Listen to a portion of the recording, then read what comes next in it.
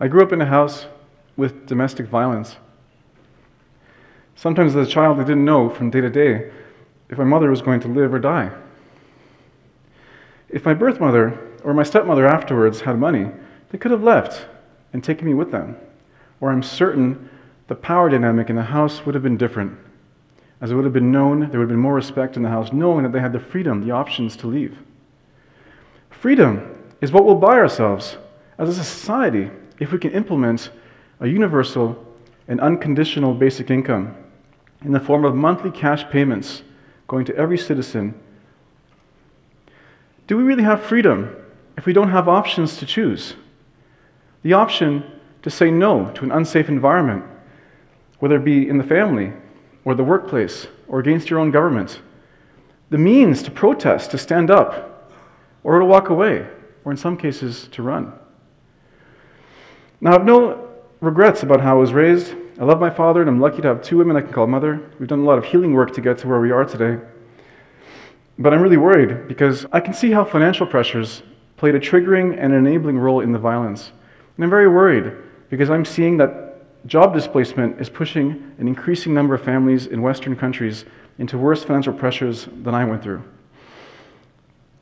Technological job displacement is when the cost of your job, of your work, trends down to an unfeasible level, maybe because you're competing against machines or offshore labor. So much so that if you get fired, you can't find that job anywhere else. It no longer exists. Families, communities that are relying on your incomes start to shrink and are damaged because in most cases, people whose jobs are displaced end up taking lower income work or not working at all. So I'm here to tell you that technology is the brilliant child of capitalism. It created the middle class, but now it's destroying it. I think universal basic income is how we can preserve and expand the middle class, but only if we can come to see that technology is our shared inheritance. Most of human history was like Game of Thrones. Most of us lived in miserable conditions, while a few of us hoarded all the wealth and anointed themselves with birthright privileges.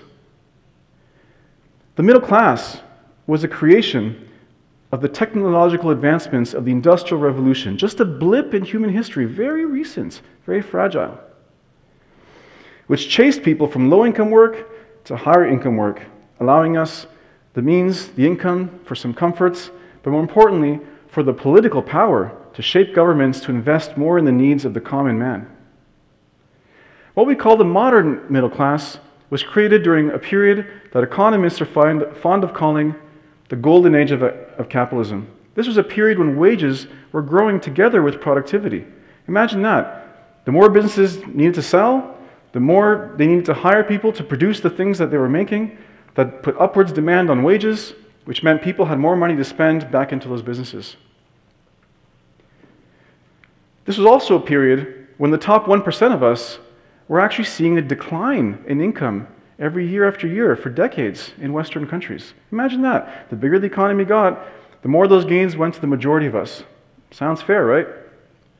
I believe it is this period of inclusive growth that has given us our idea that working hard will get you ahead, because in that period, it did. For a brief period in human history, the majority of the gains from technological advancement were going to the majority of us. But what if the rise of the middle class is just a coincidence in time? A coincidence for when people were so essential to the work of delivering all these new technological advancements. I believe that we saw these coincidences start to break down around the early 1970s, shortly after mainframe computers were making their way into Western companies, corporations everywhere, as manufacturing robots were making their way onto factory floors, shortly before and with the advent of personal computing. This period of time is called the Great Decoupling. The Great Decoupling that decoupled the value of human work from productivity. Clearly, humans were less valuable, as computers could do more and more of the repetitive work that careers were made of. And much of the work we do is repetitive and routine. So it's not that over a period of decades that many people were fired as businesses became more productive, but rather how many were never hired, which created the absence of that upwards pressure on wages we saw during the Golden Age. Technology created globalization, the global economy, the globalized supply chain, which also put downward pressure on wages because we couldn't compete with hundreds of millions and now billions of people around the world that can do the same work we can for less than can be lived off here. My father and uncle had their careers displaced in Ontario's automotive manufacturing parts sector shortly after China entered the scene in the mid-90s. We couldn't compete with that. And the businesses that remained, the tool shops that remained after the carnage, only were the ones that were managed to automate to stay competitive. And that's why during that period, 6 times more jobs were lost to automation than trade. But the globalization of today is beyond the reach of tariffs. The globalization of today is about online jobs. Even small businesses can hire virtual assistants in the Philippines for $4 an hour. And businesses like mine would not have existed 25 years ago. We make income all over the world. We're completely remote, no offices, and because of that, we can hire anywhere. So half of my staff is employed in developing countries. Why? Because I can afford more people that way. Unions lost their leverage because of the combination of automation and globalization together, and their unions were always pivotal in increasing wage growth. Now I'm really worried, because if you could look at the share of national income, the amount of income produced every year in the United States, or in any country, any Western country is quite similar, you see the share going to the top 1% of us increasing year after year since the Great Decoupling. And I'm a beneficiary of that as a member of the 1%, and this really bothers me, because if you look at the green line, it's going down. The bottom half of us are making less and less and less of the share of national income every year. With that green line going down, we see a parallel line of decreased annual economic growth, a slowing of growth.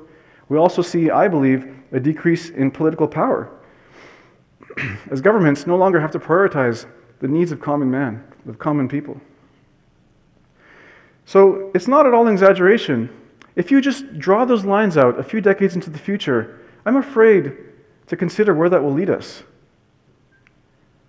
The top 1% could be making 35 cents of every dollar. The bottom half of us could be making 6 cents. And that's not capitalism anymore, folks. That's feudalism. That's right back to the Game of Thrones that we left. That's right back to, there'll be a new global peasant class that has smartphones, but a new nobility that has all the power and shapes governments in their image. And we should all be very concerned about this. Artificial intelligence will just make it go faster. And no one is predicting the creation of a lot of high-paying jobs to create a new middle class to step into, as in the golden age. In fact, many economists are saying that we're going to have so many productivity enhancements, but we're going to have a lot more low-paying jobs. And frankly, it is this theory that explains the economics of the last 40 years. The middle class has been hollowing out. The world's top economists in the world are very concerned about the hollowing of the middle class, and I'm about to show it to you in pictures. This is a study showing the city of Toronto between 1970 and 2005.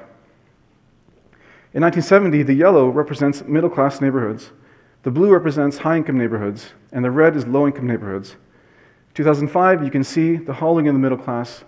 Mostly low-income neighborhoods, the middle class almost disappeared. They didn't go anywhere, and they were displaced. And the blue-income neighborhoods got bigger, because of course there are more high-income jobs, but there aren't enough programming jobs for everyone, nor can everyone be a programmer. So what we see here, this pattern in Toronto, has been replicated across the world. Between cities, there are cities that have been on the losing end of automation and globalization, and between regions. It's funny, if you look at the blue, imagine that you're thinking about the blue states, San Francisco, New York, LA, where all the brain power is going, and the red is like the red states that have been on the losing end of automation and globalization, and they're angry.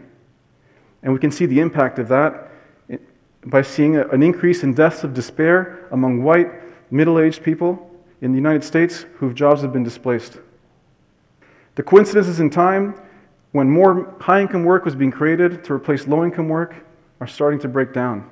And I think a universal basic income is part of the solution because it will preserve and, in fact, expand the middle class. Expand the middle class, not in terms of us having 2-car garages, but things that matter, where everyone can have psychological safety, the ability to make long-term plans, the ability to afford healthy food for their children. We should just implement this basic income and then just wait it out. Wait it out as money's appearing in our bank accounts every month, just enough to cover basic needs, provide us with that middle-class way of thinking, Because eventually, technology makes everything cheaper. Everything from the cost of food, transportation, pretty much consumer goods, it's already been getting cheaper over decades. We can all enjoy a middle-class way of life. And the existing middle class will also be preserved. Why? Because basic income is an economic stimulus. Those who have the least spend the most as a share of what they have. All that money goes right back into the economy, stimulating corporate revenues, stimulating job creation. We can have all this, but we need to see basic income not as a social program that helps people in poor circumstances, but rather a public utility that helps us all. Having a healthy economy is a need common to us all. We should see it as the water in the pipes, circulating money to keep our economy healthy for everyone, expanding the middle class and bringing well-being to everyone. So while the first golden age of capitalism was called that, in part because it created the middle class, this next evolution of capitalism may also be called the golden age. Why? Because we will have expanded the middle class lifestyle for everyone. But only if we can come to see that technology is our shared inheritance. It's meant to uplift everyone. In 1930, the economist John Maynard Keynes, this is a man whose ideas basically created the golden age of capitalism, said that by the year 2030, technological productivity should have been so great that by now we're all only working 15 hours a week. There's not much more work to do. He said we could enjoy this life of leisure. Well, how are we going to get there? A basic income will get us there. Why? Because if the economy in the future indeed is creating all these low-income jobs, well, these people could choose to work 15 hours a week with one of those jobs. Innovation stands on the shoulders of giants. The internet is the best example of that. How many of today's wealthy people would have what they have? Certainly not me, if it wasn't for the internet and the public financing that created it. The public financing that paid for the educations of all of its users, creators, frankly, everyone in this room who had free schooling through high school, all the things around us. Everywhere you look, just go outside and our interdependence is screaming at us. We just see the basis of our modern wealth is built on contributions from the past, including scientists and philosophers and politicians who are probably rolling in their graves right now to see that the gains from their ingenuity is being concentrated so much in the hands of so few. If we can accept that technology is a shared inheritance of humanity, then we can see that at least some of the gains of it belong to all of us. And the time in history where a job could be the main vehicle in sharing in that gain may be gone, a coincidence of the past. Imagine a society that would have these things, have a basic income, have this dividend. In fact, we should call it a dividend. Why? Because if you believe that we deserve a share of the technological gains, then it makes us stakeholders in our economy. A dividend is the amount of money you get from an investment. We are all invested in our economy. We're invested in our country. So if we can do that, imagine what would be available to us. A more functional democracy. Why can't we solve climate change? When's the last time you heard of a major infrastructure investment to catapult society to a new level? Why? Because when people are financially insecure, they vote out of fear, and we're more prey to fearmongers and people who preach hate. Behavioral economics research has proven that people who are financially insecure make poorer long-term decisions. I believe that if we implement this basic income, we can alleviate the kind of anxiety. I believe that if we can free our hearts from fear, we can free our minds to hope and dream again. And we will see a government held more accountable to its people who have the means to protest, have the means to engage in politics, and have the expectation and the hopes of more long-term decision-making and voting. A society that's not afraid to fail will also innovate more, and innovation is the basis of our prosperity and the enhancement of the human experience. The word capital in capitalism is not just money, it's our appetite and our tolerance to risk. Many people in this room have a great appetite for risk, but low tolerance to it. When 47% of Canadians can't find $200 in case of an emergency, and 60% of Americans can't find $500. We are at record low levels of risk tolerance today, and we're in a period for the last 10 years where more businesses are closing than opening every year. If we want to see more economic breakthroughs, faster growth, more innovation, we need to recapture the risk tolerance available in all of us. Us humans are a natural resource of innovation. We need to unlock that. A basic income is how we can do that. guaranteeing basic needs so people can dream again and take risks. We can finally remove the barriers that are preventing people from pursuing jobs of higher purpose and impact that may not be feasible in a pure market system. But with the basic income, in combination with these, it could be enough to live, because not everyone wants to get rich. Some people care about caregiving, caring for elders, caring for their children a bit longer if someone doesn't go back to work right away, community service, early stage research in mathematics and science, starving artists, small business, nonprofit work, mentoring and counseling. All of these jobs add value to our society and currently are being discounted in a pure market system. But with the dividend from our technological gain, we can finally unlock this human potential and see this part of the human heart be exposed within our economic system. So imagine, what if we had done it? What if we already had it back in 1968, when the US Congress passed it twice? The Republicans under Richard Nixon were for it. It failed in the Senate by just a couple votes because Democrats thought it wasn't generous enough. This is the same year, for those who think this is socialism, this is the same year that the US sent 500,000 troops to Vietnam to stop the spread of communism. And 1,000 economists in 1968 signed a letter saying basic income is good and it's compatible with American values. Also during this time, Martin Luther King was starting to campaign to end poverty for all races, and he was demanding that the US government guarantee a middle-class income for all families. That's shortly before he was assassinated. Imagine if a man of his stature, of his persistence, kept that organization going. Maybe we would have had a basic income. And what would it have been like for your communities? Imagine lessening the impact, a dent on racial inequality. Imagine lessening the suffering from technological job displacement. Imagine if we could have resisted climate change because we can all be free to think long term.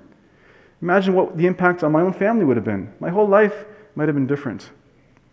If we can realize that technological gains are the shared inheritance of humanity, then we should go forward and move towards a freedom dividend. And again, I call it a freedom dividend, paid for by technology, to give us all, to guarantee our personal freedoms, guarantee that we have the power to hold our government accountable to us, not only to the 1%. Freedom that gives us options, real options in life, like the option to pursue your potential in life, not be held back by material constraints or unsafe environments. We have to make a decision. What kind of future will we head on? Because the future we're heading on to now is more like that on the left, where technological automation is concentrated, the kind of scarcity that leads to more wars, revolutions, to more people blaming themselves, dying literally from shame that is not deserved. And that on the right, where we share a little bit more to create abundance for all, where we have a government that invests in our needs, where anyone can reach their potential. I'd rather live in a society on the right. So I invite you to join me. Thank you very much.